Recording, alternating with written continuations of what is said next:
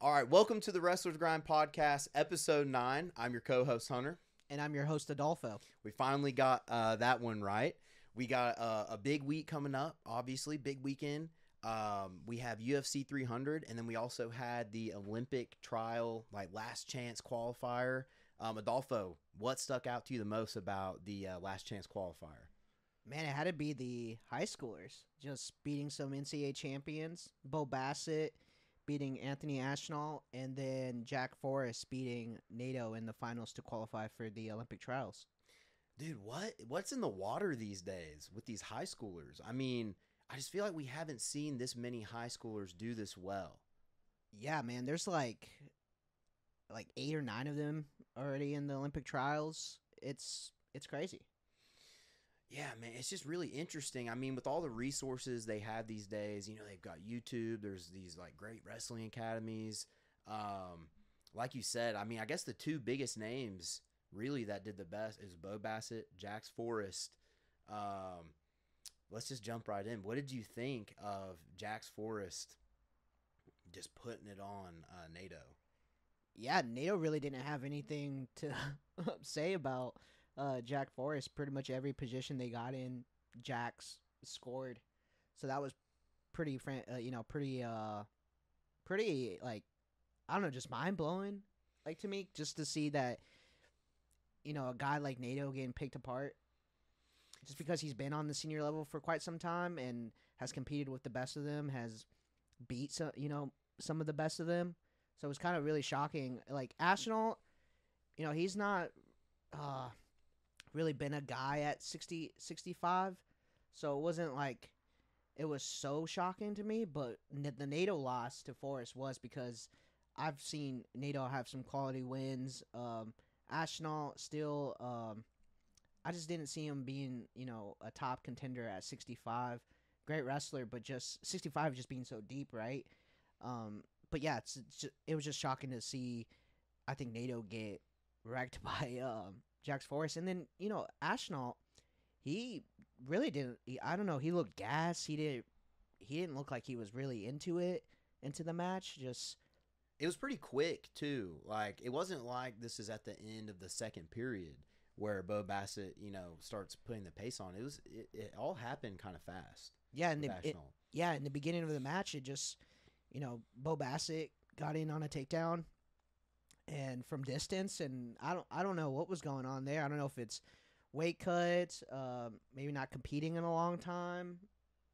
But yeah, these high schoolers, they're the real deal, man. And it gets brought up every single time when one of them wins. How old are they?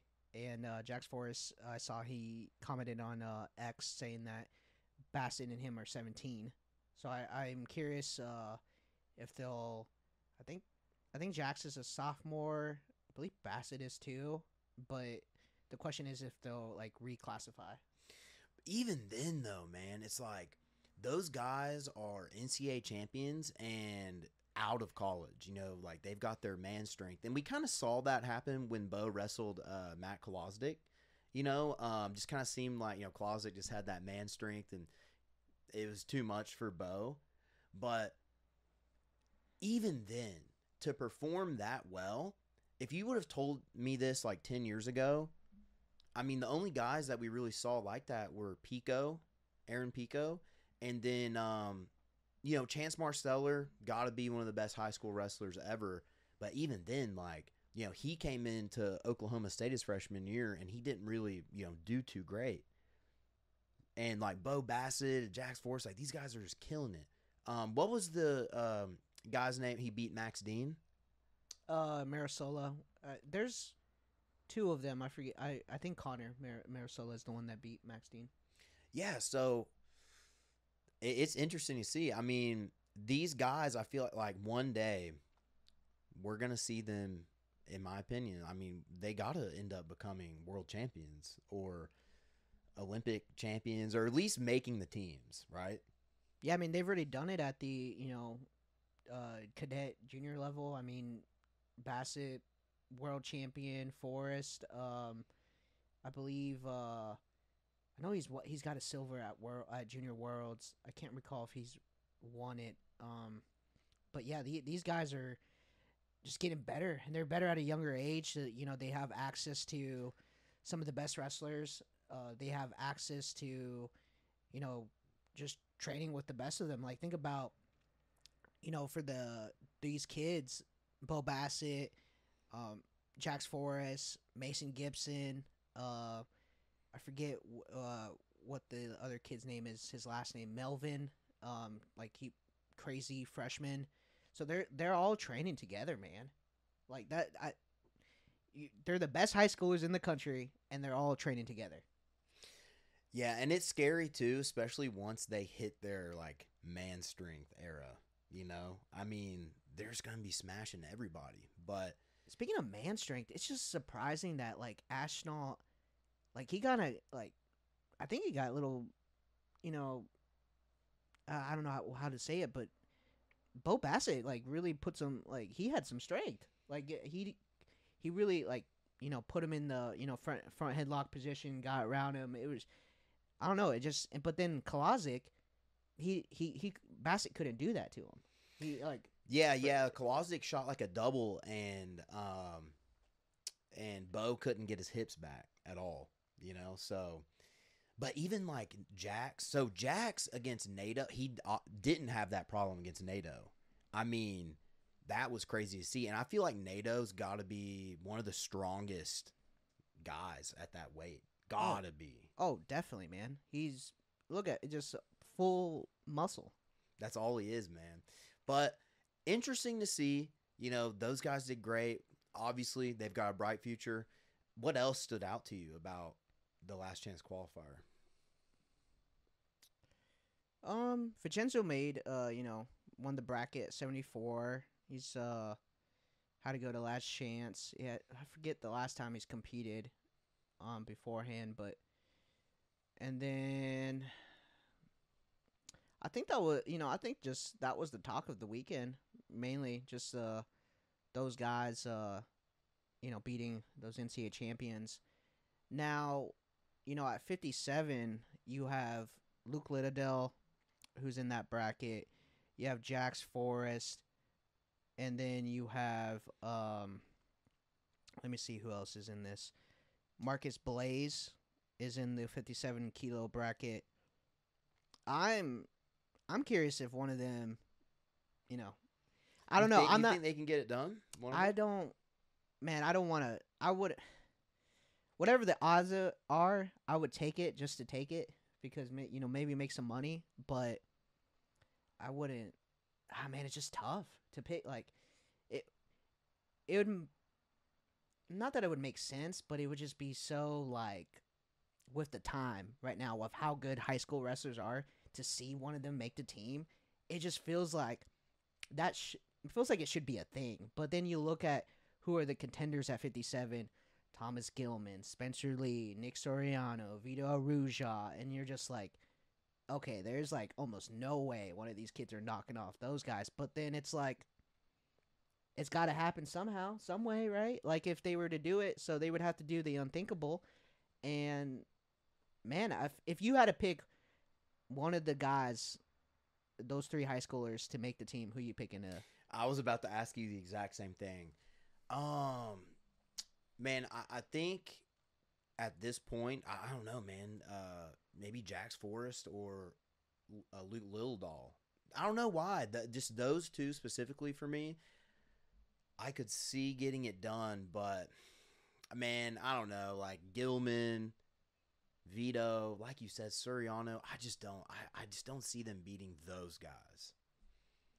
It's gonna be a tough task. I'm curious just in how they do against them, and then it'll lead us to you know the World Championships, you know, in the next couple years, and how those guys compete, you know, with them. Oh, also, Bassett did beat Aiden Valencia, who's in high school as well. So it was like two high school phenoms facing off, and it was a good match.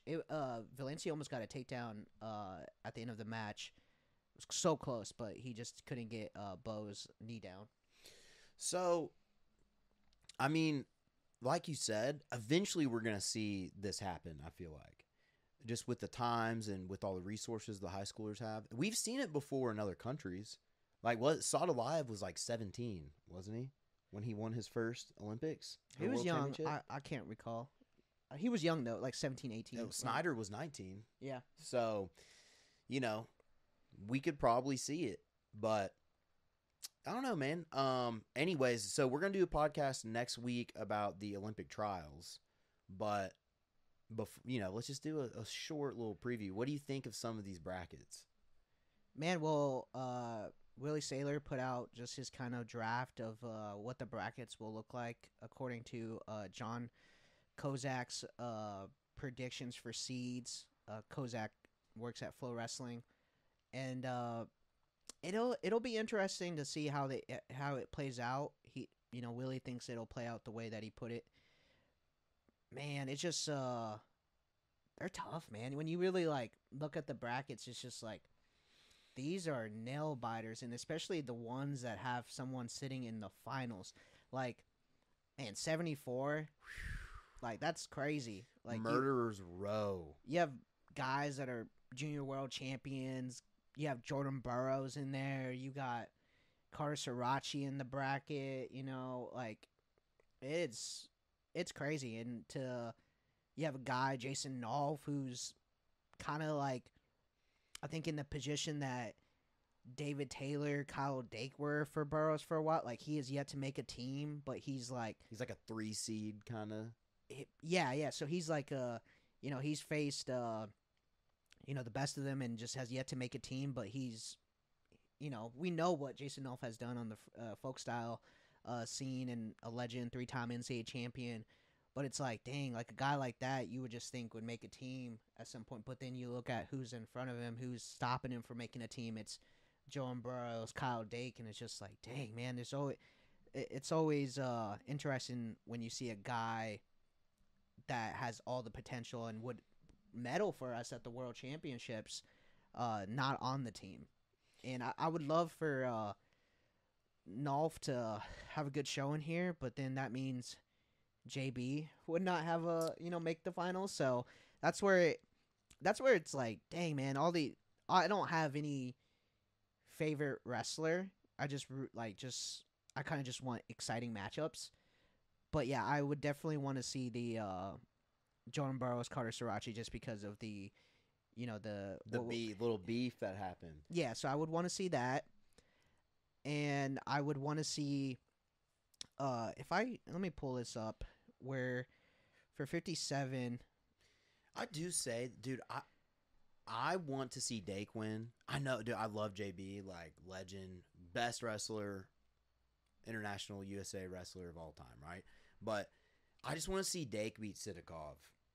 And after his performance at the Olympics in 2021 and getting bronze, I just want to see him make the finals, and obviously you want to see him win gold, but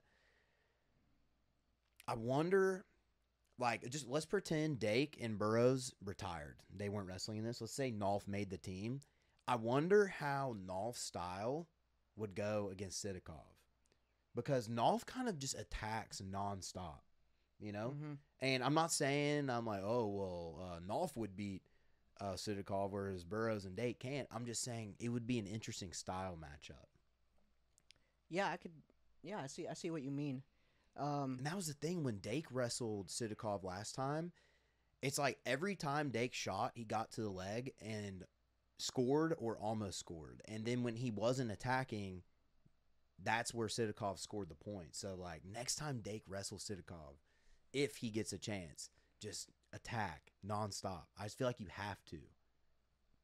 Yeah. I'm looking at these brackets, and I'll just go through, like, I'll probably put these out, what Willie drew up, but, man, if we could see Soriano versus Spencer Lee, we've been waiting to see that for years since their NCAA finals, right? That would be fun. That could be a potential quarterfinals. And yeah, if whoever wins out of that could potentially face either I think Richards, Louadell has DeSager. I think Louadell could come out of that one. Then Richards probably will win against Louadell, and then it'll be a Richards versus either a Soriano or a Lee. But you look at the bottom side of this at the 57 kilos. Vito's sitting in the semis at the bottom side because he's a world champion. You at the bottom side, you have Dayton Fix, and then you have Gilman. So they could meet in the. They would meet in the. They would meet in the quarters. Maybe I. Yes, you're right. Because Vito sits in the yeah, semis. so they wouldn't. So my bad on the Spencer and Soriano. They would have met in the quarters. I guess I just got messed that up because of how the bracket looks. But yeah, Dayton and Gilman to get to Vito. That'll be fun. I mean, they've battled in the past. Dayton's, stopped Gilman from making a world team, and Gilman's also stopped Dayton from making a world team. So it's yeah, they both stopped each other. But yeah, I'm the 57. All these weight classes, man. Like you have Vito coming out of nowhere the last year and being a world champion. Then you have Gilman being a Olympic medalist and doing what he's done from going from Iowa to Penn State. And then you got Dayton Fix, who's coming off another runner up. And then you got Spencer Lee, who lost on his way to getting a fourth NCAA title and having all the attention on him and people curious if he was going to continue to compete because of his knees. And then you have Soriano, missing last year's Olympic trials due to COVID and just being the mystery guy that he is. So I think and then just being 50, and then you look at like 57 and 65. You don't have them qualified yet. Yeah, that's true. Yeah, dude. Oh my, 57, 65, 74, like just brutal. Those are the most brutal. And whenever you think like what is it, 97 with Jaden Cox and Snyder? Yeah. I mean that's a tough one too, but I feel like out of all the weight classes, we're most likely going to get to see that matchup. Yeah, I think so Snyder and Jaden Cox. Yep. But okay, on another topic as well, what do you think about some of the wrestlers that are wrestling for other countries, like Austin Gomez, RBY? I mean, go do it, man. Like you see how brutal like it is to make the U.S. team, and it's just, I mean, if you can do it, go do it. I have nothing against it. I mean, you gotta beat it's crazy because Puerto Rico and Mexico, they got weights qualified that we're not qualified at yet. So I guess that's probably where we're feeling kind of bad. But it's like, hey, Zane Richards lost to Darian Cruz. It's just that one hurt because it's like, think about how many times Gilman has beat Cruz, right? Yeah. He's yet like 5-6 times in a row and on the freestyle scene. And then you have Austin Gomez. Last time he faced Nickal, he got teched, and it was also because Gomez went upper body, and that was a big thing of that match. But this past one, Gomez getting the win over Nickal. I mean, Gomez, and he's been wrestling freestyle, winning Fargo titles. He's been legit on the wrestling that freestyle and Greco at a young age. So I have nothing against him, man. I think it's good. I think what does it matter? I mean, you got to beat those guys, and it's crazy how we start making excuses or start making excuses when we're very much a sport that like go out there and do it. Like if you can't do it, then you're not the guy. Then you don't deserve it. But when it comes to this topic of wrestlers wrestling for different countries, it's like, oh, it's yeah, but like RBY, right? He said like, you don't put the money in my pocket, and if you're an Olympian for another team, you get to say that forever, like let's say like RBY's plans probably to wrestle and then go fight. He can say forever when he's doing MMA or whatever, like that he was an Olympic wrestler. So I don't blame him at all. It's just funny because like Gomez, didn't he tweet and he said good luck, or something? Yeah, he said have fun. No, Yeah. when the Wrestling Nomad, he put out a tweet of his projections for the seeds at 65 kilos, and Austin Crow tweeted it with have fun, and that's true. It's like, man, all he had to do was qualify the weight for Mexico, and they just give him the spot since he did that.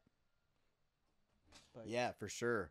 I might open that door. It got a little hot in here. But yeah, man, it's just really interesting seeing, like, I feel like Miles Amin kind of started that trend of guys wrestling for other countries, you know? And I mean, look how it served him. I mean, he got an Olympic bronze because of it. yeah, I feel like in recent years, yeah, definitely the most known guy, especially since he medaled at the Olympics. And I think, man, I don't care. I feel like we got to beat those guys. Like I don't see it any other way than we got to beat those guys. And it's just I don't. Yeah, I don't you gotta explain you it gotta other you gotta than that. Like yeah, I don't see people's fusses about it. But it's kind of funny though that Roman is doing that, and Gilman has been a guy that's been vocal about it in the past.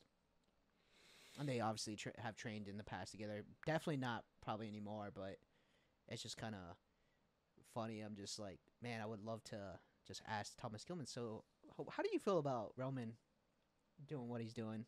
And you've in the past had stuff to say about wrestlers, wrestling for different countries when they're born in the U.S. Yeah, I mean, I do support it because you have to do what is best for you and your path. And as we've seen, I mean, dude, these brackets, these weights, it's a world tournament in and of itself almost, I would say, in difficulty. Just with how, I mean, 57, 74, just brutal. And it is, I don't know if I feel like it is the easy way out. In a sense, on one side I do get it, but on the other side it's like, man, don't you want to wrestle for the USA? Don't you want to represent the country that I mean, that you live in and that you were born in? I just I do, I like it. I like that they're wrestling for these other countries, but I get what you're saying too, because it's like some of these guys wrestled for the U.S. at age level, like cadet, junior. Like Gomez and RBY, they made world teams as cadets. So it's like you have represented the U.S. in the past, but now, man, think about it. Why not do what you need to do for your career when it's like, and maybe your country, I don't know if Mexico is giving them anything or if there's any incentives, but at least for Roman, it's good for his brand. Like when he gets announced, when he goes and fights someday, and he gets announced that he's an Olympian, they're not gonna talk about on air like, oh, it's easier to make the Mexico team than it is the USA team, and that's why he did. No, like people would be like, what are you talking about? Like you're trying to discredit his credentials. Nobody's gonna say that on on air that like, oh, he went, he was born in America. And then, he ended up wrestling for Mexico. I don't think anybody in the MMA is going to say that. We, as wrestlers in the wrestling community, will say that. But at least for Roman, it makes sense when it's like, especially for UFC, it's all about, your name, your credentials. And Roman is an Olympian, and you can never take that away. It's like, he's like, I wonder for like MMA fans, what's more impressive, being a multiple-time NCAA champion like Bo Nickal or being an Olympian like Roman? man, I gotta think just on the resume, being a multiple-time. I want to say being a multiple-time NCAA champion, but if it was like you're a multiple-time NCAA champion and you're an Olympian, like Ben Askren, like he didn't medal. Daniel Cormier didn't medal, but they were Olympians too. I don't know, but I think in America at least, people have realized like how useful being an NCAA champion is in wrestling. I mean, yeah, and then fighting, because I feel like the top and bottom game of folk style, it's just so much better for MMA. Have there been more Olympians, wrestlers in MMA than probably NCAA champions, though, when you think about it, right? Yeah. There's been a lot of NCAA All-Americans, but yeah, as far as champions, I feel like there's been more Olympians, because I know you got DC, you've got Ben Askren, Henry Cejudo. I'm drawing a blank. There was a guy from Canada who was a Canadian Olympian. Anyway, go back to what you were saying Randy, before I cut you off. Wasn't Randy Couture an Olympian for Greco? I don't know. I think he was. But yeah, I think it's good for their brands. Yeah, and also they're gonna pick up that audience too. Like, people, the Mexican crowd, they're gonna love them. You know, if they ever fight in Mexico one day, oh yeah, they're gonna announce that they represented Mexico, so people are gonna go crazy. Speaking of which, kind of transitioning into MMA, and we're gonna spend a lot of time on MMA this wrestling offseason. You know, whatever we can, updates in wrestling we can give. Obviously, we have the Olympics, but we're definitely gonna keep up with MMA a ton this wrestling offseason. So UFC 300 is upon us, and it's going to be massive. I mean, if you look at the prelims and to the main card, it is stacked from top to bottom. So in case you don't know what the first fights are, FYI on the Randy Couture, he was an Olympic alternate 3 times. Okay. Yep. And Greco. But I think they used to announce that he was an Olympian for the UFC. Oh, okay. I think that was really helping them out, announcing that. So let me just read these matchups. Starting at the early prelims, okay, 6 p.m. So you'll be able to watch these for free on ESPN from the early prelims to the regular prelims. So 6 p.m. Cody Garbrandt, former champion, versus Davison Figueiredo, former champion, at 135. So Davison Figueiredo coming up a weight. Cody Garbrandt, he's back. And Cody Garbrandt, I didn't even realize that he was a wrestler at Newberry College. Yep, and back in his high school days, he was a Ohio State champ and a runner-up. Yeah, and NHSCA, Virginia Beach All-American, runner-up. Yeah, so that's really cool. And we were talking about he's boys with Lance Palmer, right? Yeah, I believe so. Yeah, because I've seen him, wear Ohio State, like a crew neck in the past, but I thought he might have been like a walk-on or something like that. But then diving into it, I think he's got boys that wrestled there, like Lance Palmer. Like I said, he's from Ohio, so makes sense. Yeah, Cody. Man, I love Cody Garbrandt. We were talking about this earlier. He just gets into this mode where he'll just start swinging. Like, he lets his emotions kind of overcome him. And he has settled on that in his past 2 fights. And hopefully the time off gave him a chance to recover. And he doesn't, just start swinging and banging and gets knocked out. I don't think he will. I love Cody. I think he's going to win this one. That's my pick for this. You have any opinion on that? Man, honestly, I'm very much a casual when it comes to MMA, unless it's like, the top guys. Even Garbrandt, I've watched him a couple of his fights, and I know he's been a title holder, right? And Davison, I've watched him a couple of fights, but I don't know, like, how to pick them apart and knowing like what they're good at, what they're bad at, to like make a prediction other than just like I've watched some of their fights. But I mean, I gotta root for the wrestler. I'm always gonna go root for the wrestler unless I know the other guy is a total badass, then I might root for that guy. But I'm gonna go with Cody. But yeah. I have seen him, what you said, just want to go in there and bang. So I'm kind of afraid that if he does that, it might not end pretty for him. But I don't that much. Well, I know. So what they try to do is, so you're like, that's the first fight of the night. They do that that way it draws the audience in, and it's UFC 300. So like for instance, you've got this is the first fight, then the last fight on the early prelims is Renato Moicano versus Jalen Turner, and that's probably going to be a barn burner, and we're going to go through the rest of them. But Yuri Prohaska and Alexander Rakic, they're on the prelims. They're the last fight on the prelims, so it's right before the pay-per-view starts. So they do that on purpose, but it's like Yuri was just fighting for a title. He had his shoulder surgery and stuff, and he lost to Pereira, but it's just so crazy how some of these guys, you go from being on a bunch of main cards, and now you're on the prelims. So, second fight, you have two legends, Jim Miller and Bobby Green. And I know that you know a lot about these two guys. For sure. Well, Jim Miller, I looked him up. Used to wrestle in New Jersey. Couldn't find too much about him, but he did 1 year at Virginia Tech, was a walk-on. So he's got some relation to wrestling. So I'm rooting for him. Have you heard what they want to do as far as announcing him? No. With Jim Miller? So he wanted Bruce Buffer to introduce him as Jim fucking Miller. Well, I guess we'll have to bleep that out, but whatever. And it's on the prelims, which is on ESPN, so they can't do it.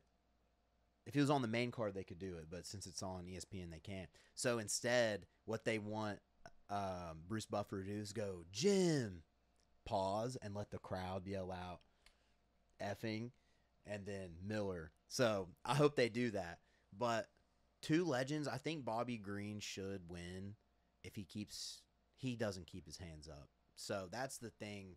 Bobby Green's a great striker. He's fun to watch, and he can beat really good guys, but then also he'll just like drop his hands and get knocked out. But he shouldn't get knocked out by Jim Miller. If he loses to Jim Miller, I would say it'll be by submission. So, yeah, and then you got Jessica Andrade, Marina Rodriguez. They're two badasses. Jessica Andrade, always been fighting for titles, and Andrade, I'm tripping right now. Definitely was a title holder, but she's lost a few fights, so I'm trying to remember when specifically that was. Hold on now. And then you do have there's like 5 wrestlers. Yeah, 5 or 6 of them on this card. So you have 1, 2. Yeah, 3, she's a 4, former 5. strawweight. Yeah, 6 former wrestlers on this card. But anyway, strawweight champion. Okay. But yeah. So then, like I said, you got Renato Moicano and Jalen Turner. Gonna be a barn burner. 2 savages right there. Diego Lopez, Sadiq Youssef. I'm pretty sure Sadiq wrestled, even if it was at like a high school level. Okay. But Diego Lopez, he's a super dude. He's savage, and he's growing a lot right now. A crazy one is Holly Holm versus Kayla Harrison. Kayla Harrison is scary, and this is going to be her first fight in the UFC. Holly Holmes trains with Izzy Martinez, Izzy style. Yeah. And Holly, she's great. Always been fighting for titles, but she's like 41, something like that now. Mm-hmm. So getting closer to the end of her career. But yeah, Kayla Harrison's a super badass. Calvin Cater, Aljo. Go through Aljo's wrestling background. Yeah, he's a 2-time All-American for Cortland. That's a Division III school, and as you guys probably seen in the past, I mean, during COVID, he had did a match with Roman Bravo Young, and that's how we got, I think the wrestling community got some eyes on him and realized that he was a wrestler, and then he went on, to win the title, and we claim him, even though we should have been claiming Aljamain the whole time, but I think it's just one of those things where, like, if it's D2, D3, we don't, it doesn't, as wrestling fans, we just don't think of it, but unless you're like a Division I All-American or Division I NCAA champion, then it's like, okay, we're eager to see how this plays out, but Aljamain's been definitely a guy that I think wrestling fans have enjoyed watching, especially when Cejudo and him went to battle. It was like, okay, two wrestlers going at it, but we knew the credentials of Aljamain and compared to Henry, and it was like, I think Henry was even dogging on Aljamain's wrestling credentials to some extent, right? So, I mean, I'm rooting for Aljamain, man. Fight. Aljo, man, I'm telling you, like, Aljo, he took down RBY too in their match. So I think he kind of surprised him. I don't think RBY thought he was going to be that good. That's why I think he got the takedown. But Aljo actually, so he only ever made it to the New York State tournament. He never placed. And I think he went 0-2 his senior year. But I don't think he started wrestling until he was like a freshman in high school. So, he just got better over time. But it's going to be a good fight. Isn't Aljo's, like, jiu-jitsu, like, really freaking good? That's what I've been told. Yeah, his jiu-jitsu, the Funk Master, he's one of the best. I mean, he's a backpack. If he takes your back, he's going to be on it the whole round. I knew of a guy that did, like, crypto and ran, like, a crypto channel, but he was, like, big into MMA, and he did jiu-jitsu, and I believe he wrestled it in high school. He wrestled in high school. But anyway, I got into contact with him, and he was just a huge wrestling fan, so we'd talk wrestling and whatnot. And, yeah, he competed at the same jiu-jitsu gym as Aljo, and he was like, dude's a freaking beast. He's like, I'm pretty decent myself, and he's like, this dude has banged me up a time or two in jiu-jitsu. But, yeah, that getting to hear firsthand, other than seeing it, I know I've seen him compete in some jiu-jitsu things since I have the UFC Fight Pass subscription. But yeah, I think rooting for Aljo here. I know he's going up in weight. I know weight cutting has been a issue for him in the past, and I think that was a thing for his fight against Sean O'Malley. I think it's known weight cutting doesn't help your chin at all, especially if you're cutting a high amount of weight. So you're dehydrated. It just makes it easier for you to get knocked out. So yeah, so hopefully this guy Aljamain is able to turn it around, have a be bigger and fresher, and maybe very competitive the weight. But as you've told me in the past, age catches up with everyone. So I know he's near the 35 mark. He's 35, okay. Man. I've been on a roll with the whole 35 stuff. My thing is, if you're 35 and you move up a weight class and you're coming off a loss, I don't like that, man. We've seen it. We've seen all of our favorite fighters, Tony Ferguson,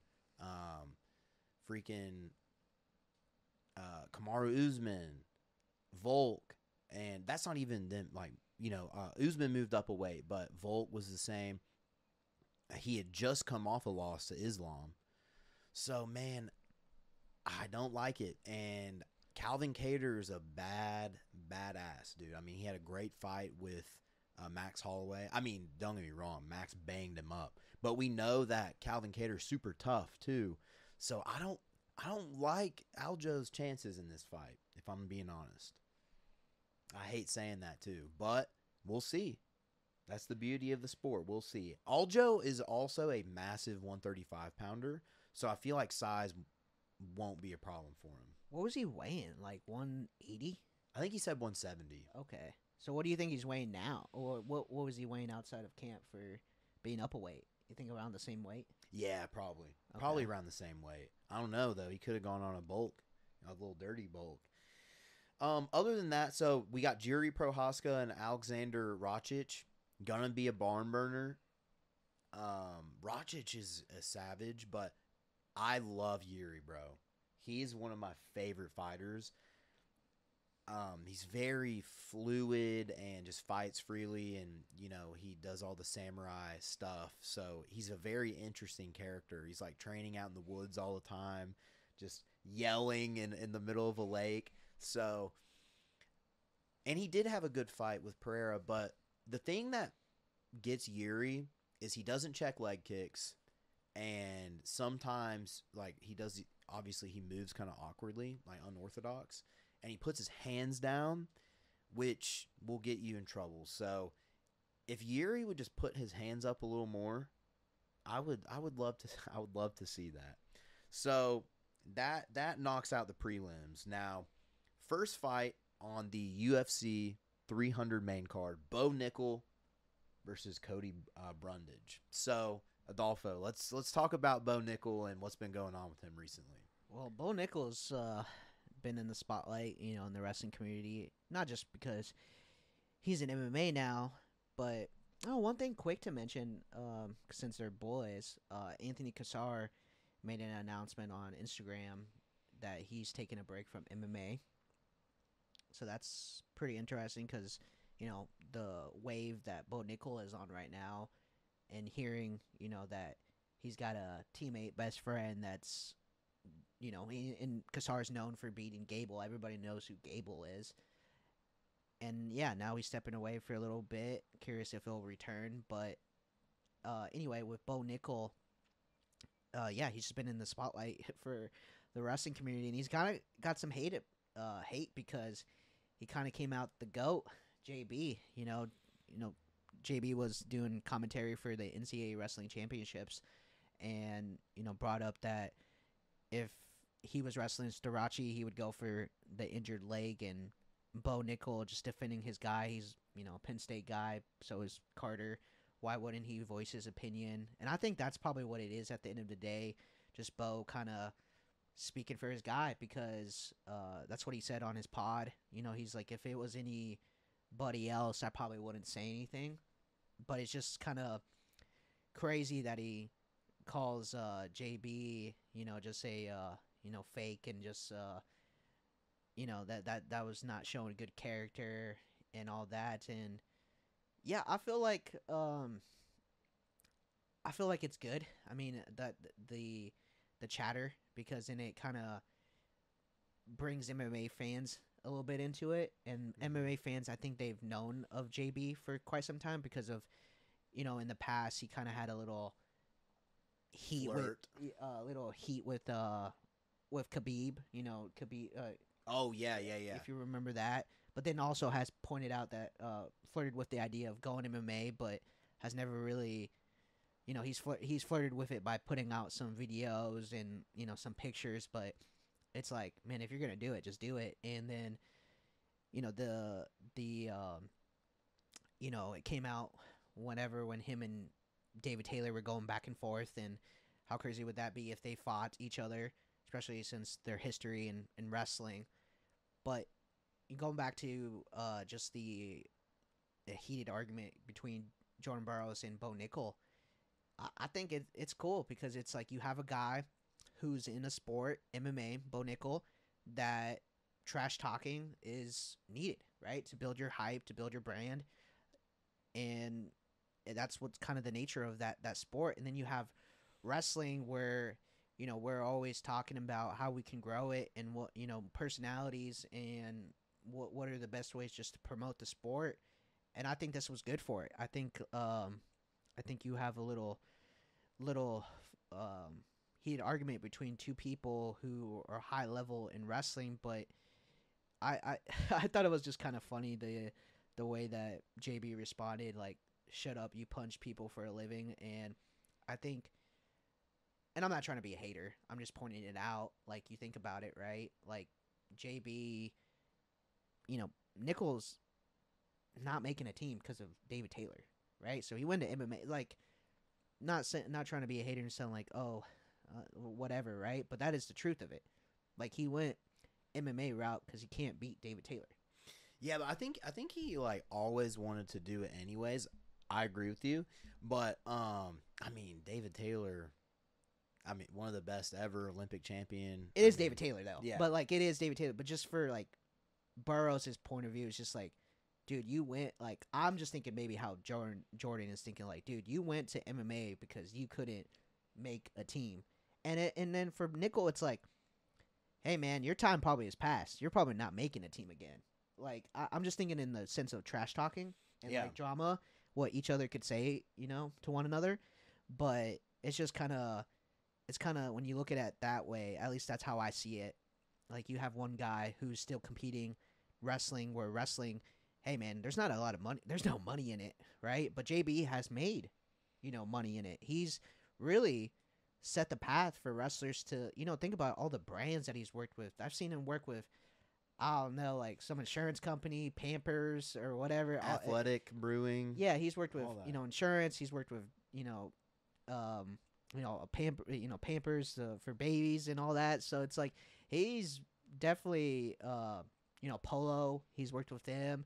So he's definitely, made the path for wrestlers to make some money. The Rudis deal is probably making him a bunch too. So we give credit to JB for what he's done for the sport and whatnot. And I just think I love the heated argument between them, because I just thought it was bringing a lot of eyeballs to wrestling, and especially with Nickal being in MMA, I think like all the MMA fans too were just curious what this whole thing started from. Yeah, but too, I think Bo is doing everything right. I mean, he has less than like 5 minutes in the cage. He finishes everybody, and like he talks some smack, but he's backed it up every single time.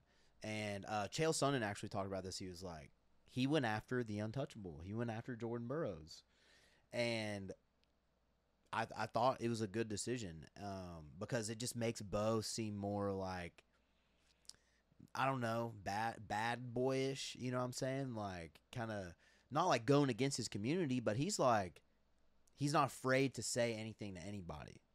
So I think that's helped him. And as we've seen, like just through like any time we've posted anything about Bo on Facebook or Instagram, it gets so much engagement. So whether Bo and Jordan Burroughs like each other, right? They probably don't. But you got a lot of MMA fans who, saw that with him and Jordan Burroughs. So that's what we like to see. Just more people tuning into wrestling. Yeah. And then Jordan Burroughs was in attendance for WrestleMania, and people were like, Bo Nickal probably not liking this right now. But it's funny. Like, you come at, Nickal being, accomplished in wrestling, 3-time NCAA champion, Hodge winner, being one of the best and, dominating the sport of wrestling. And now taking, to MMA and still representing the wrestling community, right? I think, but then it's like, dang, like we're all cheering for that, right? Like, hey, Nickal, do your thing. You're shouting out the wrestling community. He's done it plenty of times. Like, he's done it plenty of times where he's like, shout out to, my wrestlers and all that. Like, I'm doing it for you guys. And like, that's cool, man. Like, he knows, like, he's a wrestler. He knows what that we don't get covered as much.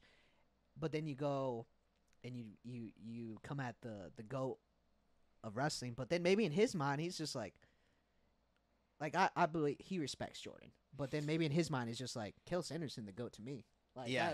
So maybe it's not even like that to him, but I thought it was good, man. And speaking of just Bo Nickal in general, man, like, this dude is he's fun to cheer for, man. And I know, he's 5-0 right now, and I listened to his recent interview with ESPN, and it was like, he's looking to get tested in this fight, right? But then I just hear that, and I'm just like, dude, like, and I get it. I'm starting to understand how MMA works in the sense of, like, you need to build up your career, right? Because it is like, hey, it is a dangerous sport. You can, 1 second you're on top of the world, and then the next you're like 3-4, match losing streak, and if you don't strategically, recover, you're cut. Or strategically plan your career, right? Like, for instance, like Richie Lewis, getting to talk to him and kind of learning how he's making his own path, and they're not going to take anything, that's going to push him back or take away all that he's put into the sport. Like, he wants to not only be champion, but he wants to get his money. And you don't want to rush yourself just, and then what? Then you're screwed and you're not getting, the money that you believe that you deserve because you rushed your career. So I understand in the sense that, like, hey, you got to compete against people who are maybe not the best and maybe not really going to really be an adversity to Bo Nickal. But it's just, that's the one thing I do hate about like the MMA. It's just that it takes, but it's like any other sport where it's like this combat, right? Like you get your first couple fights or whatever that are kind of against bad competition just to get used to the game of it, right? Like Bo Nickal still has only been training MMA for I don't know how long, but not 2 years maybe now. So it makes sense. It's like, okay, feed him these type of guys, but I don't know if it's just the maybe like because wrestling, like when you're facing bad competition, okay, like all right, it is what it is, right? But when he's beat guys, Miles Martin, he's being Colin Moore, being like, that like he's faced the best of the best, and that like, man, I just want to see him face some really good competition. But then you understand the game of MMA, right? That it's not like that. You can't just throw him to the wolves because it's like if you do that, then we won't see him one day be champion because then it stops his career from getting to that point. But that's my whole rant. Yeah, no, you have to build yourself in MMA. Yeah, like, bro, I've seen promoters like even on the regional scene, like a guy will have his first fight and they throw him someone that's like 3-0 or something. And I hate saying that, but your first few fights, like, okay, if you're like, yes, you're a competitor, you want to, fight a tough guy. Okay, cool. But you need to get experience first. And I just think that, and a lot of people do that in the amateur scene, but if you're the type of guy, maybe you do 1 or 2 amateur fights, then you go pro, or maybe some guys don't even do amateur fights, just go straight to pro. You have to build yourself. Maybe you fight a guy who's older, maybe you fight someone who has a losing record. Like, I hate to say it, but you have to do that because when you're you can lose an amateur, Like, you could be a guy who's 5-5 amateur, maybe you lost your first 3 and then, you win a couple in a row and you lose one, whatever, but you get better, right? But in pro, you can lose some, but you can't lose like 3 in a row, win 1, lose 2 in a row, win 1, lose 3 in a row. Like, you can't. That just kills your career. You have to win. So I think it's smart. I think it's smart they did. Look at Khabib, by the way. One of the GOATs. Khabib's great. His first like 13 fights were against dudes who were like 2-8, 5-5, or what I'm saying? Like, he didn't face guys with great records. And his dad knew that. His dad did that strategically. And then by the time he had destroyed all these guys and came to the UFC, he was ready and destroyed people. So I think it's smart. And by the way, Cody Brundage is not a pushover. He's got a lot of power. He was a college wrestler as well. I think he wrestled Newberry too, right? Mm-hmm. So 2-time NCAA qualifier. Yeah. It doesn't have the accolades that Bo has, but MMA is different. The distance is different. The way you enter in on takedowns is different. And Cody Brundage has a lot of power. You don't want to get hit by him, a clean shot. So that being said, Bo is really long. I don't think he'll have a problem getting to the legs if he needs to go for a takedown. But don't sleep on Cody Brundage or to be a pushover. I think we might see Bo face a little adversity at least in this fight. How do you predict this fight going?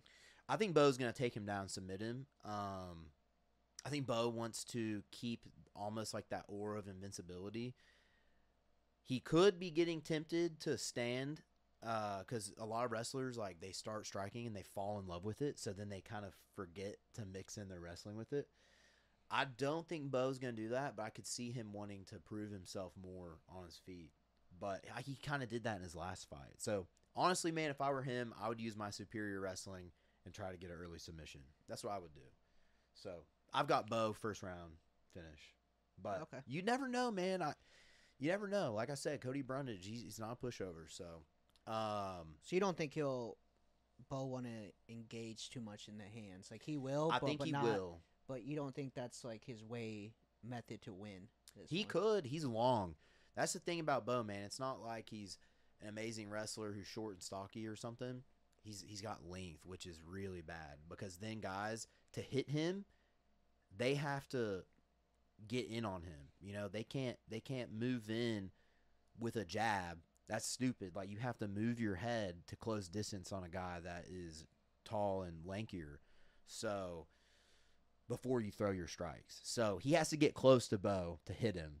And if he gets close to Bo, he can get clipped, or Bo can clinch him, take him down. Yeah, it's not great. And wrestling guys like that in general, who are like Bo, people can say what they want, but wrestling a tall, lanky, and strong guy is never fun. So, anyways, other than that, we've got Charles Oliveira and Arman Tsarukyan. Tsarukyan, you know, judo guy, wrestler, jiu-jitsu, all that. He's great. I think Charles is going to win. He dyed his hair blonde. He's got the Super Saiyan thing going on again. Everyone knows blonde Charles is hard to beat. I got Charles winning that fight.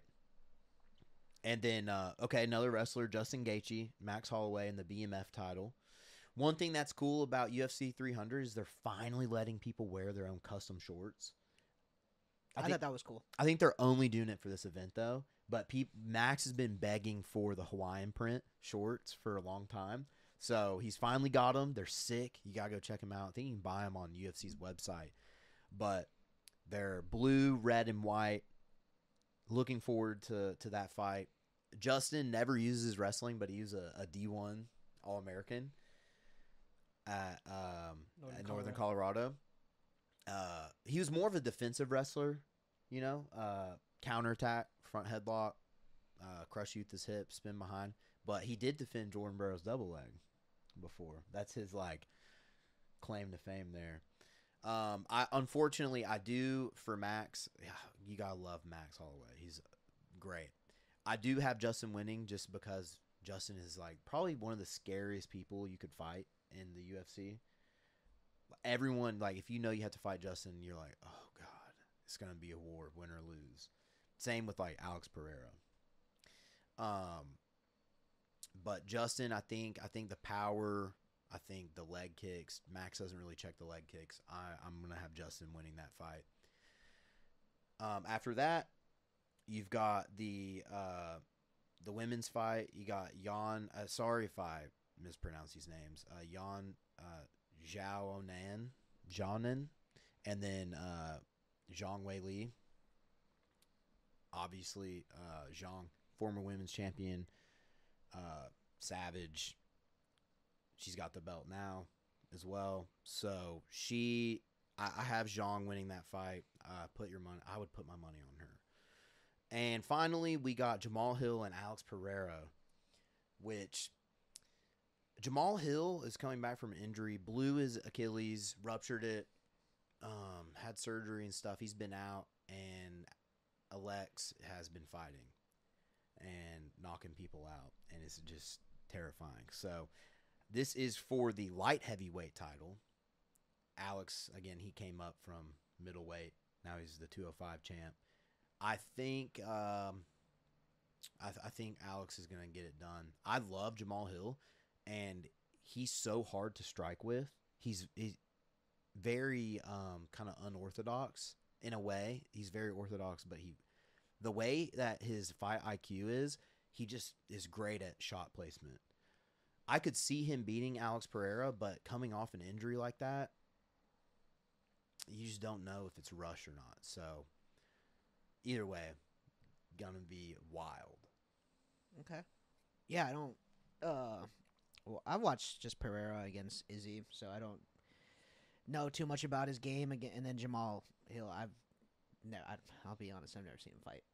Yeah, man, he's savage. I mean, he's very technical. He's a very technical fighter. He has a lot of reach. He's tall, so I think he'll give Alex problems with that. With his, I mean, they're around the same height and size, but you never know. Alex just has crazy power.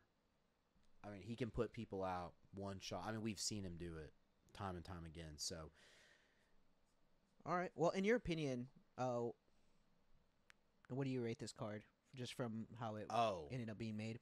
10 out of 10. I do think that there could be like one or two more really big fights. Obviously, people want to see Conor fight on it, but I guess he wasn't ready, or I don't know, man.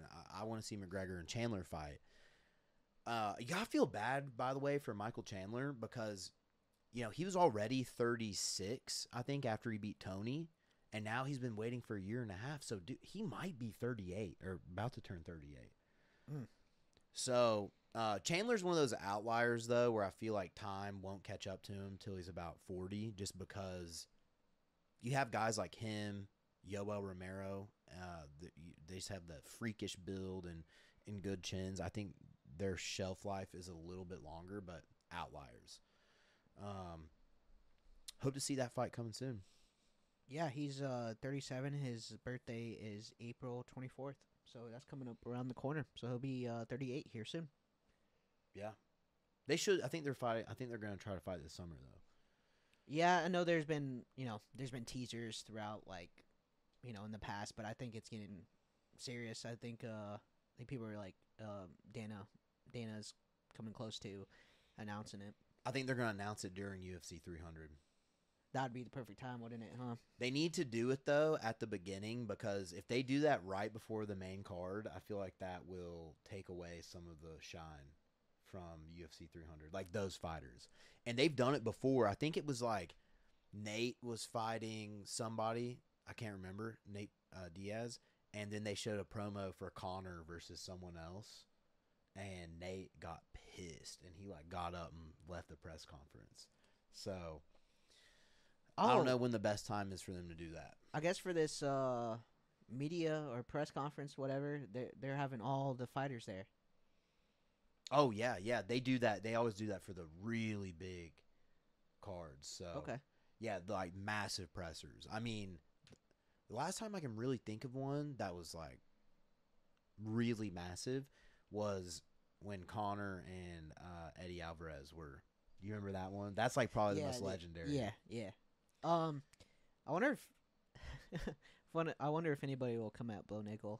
I mean, who from all those guys are really out there in the talk? Just probably Bo, and then who am I thinking of? Who else is really, maybe Kayla Harrison will say something. Dude, I don't think anyone wants to talk smack to Bo. I mean, so Izzy's 34, 35, and I do think he's he got a few fights left. He's gonna retire, but by the time Bo is up there for a chance at the title, the guys that'll be at the top, him, Khamzat, and Shavkat Rakhmonov. So it'll be the wrestler archetype back in there. So last thing about Bo, do you think how do you feel about him being where he is on the card? I think it's good. They're trying to build Bo, and just with his background and with the way he's been finishing guys, I think it's a good placement. You need someone that's young and up and coming to put on that card. So I think it's good. Is it better? Will it be a better fight than Yuri Prohaska versus Alexander Rakic? No. But I think it's a good placement. Were people complaining about his placement on the card? Not from what I saw, but I just wanted your input on it, and just curious, especially since, Bo who has he really fought to beat in the? I just know that this card is legendary. It's UFC 300, so I'm just could he have been on just prelims, maybe the last of the prelims? I don't know. No, I'm just saying. Yeah. I think he's in a good spot for okay. sure. But yeah, we had a lot to talk about. It's been a sec since we've done a full podcast, but got a lot of stuff coming. Yeah. Spartan Nationals and just, Olympic trials. Obviously, we're going to meet up and do a podcast on that next week, but we're going to have a busy off season, that's for sure. Yeah, I'm excited, man. Just Olympic trials, freestyle, and then cover maybe more wrestlers in MMA and just kind of get in the hang of it. I know we're a little delayed in the season, just getting everything started, but figuring everything out. But we'll be okay. So I'm excited for UFC 300. We're probably gonna meet up and watch it together, and then after the weekend, come back here and do a pod on Olympic trials, which is exciting. Like, kind of going over it a little bit in the beginning. It's just there's so much you got to really dive into it. I don't know if we'll just do weight class by weight class and just do that, or we'll do a whole pod, because I feel like it could take a good amount of time to cover each weight class, just because it's Olympic trials. Who's going to come tough. up? It's yeah. I feel like we're going to be surprised. You remember years ago when we were surprised when Frank Molinaro, won the whole thing? I'd love for us to be surprised again. But then it's I go back to saying we don't have 57 and 65 qualified yet. So did Molinaro, he beat Pico, didn't he? Yep, he beat Pico in the final. Damn. Bro. And after that, Pico went straight to MMA. Yeah, man, and he kind of had a hard time at first for Bellator. Yeah, he did. And he had all the skills, but I guess like he had even said before, like, I knew how to box, I knew how to wrestle, but putting it all together and like fighting, like he was still learning it. But I'm like, dude, you were like 20, 21, and he's someone that I think could have built it up a little bit more, because they tried to throw him like, all right, he won like 2 fights, and then it was like a title contender fight. What is he right now? And I guess now it's combined, right? PFL. He won his fight against a guy I think he lost to in the PFL. Yeah, I definitely see him being a champion in the PFL. So, and Bryce Meredith also won his recent fight on the PFL by unanimous decision. Yeah, he's like 6-0 now. Yep. Yeah, he's doing great. Man, so I'm excited. I'm excited for the guys that, like, just Bryce Meredith, Archie Colligan. They're not getting the shine like Bo Nickal or anything, but I think they're gonna win it. I'm higher on Archie though, Colligan. I don't know why. I feel like he's seen a little bit more out of him in his fights. For these other promotions, I feel like to compete with the UFC, they have to get those types of guys in title fights and winning. I mean, like PFL, like they got Jake Paul, who I guess at some point in time maybe he's gonna do a fight with them, an MMA fight, and then you got guys like we said, Aaron Pico, Bryce Meredith, Archie Colgan.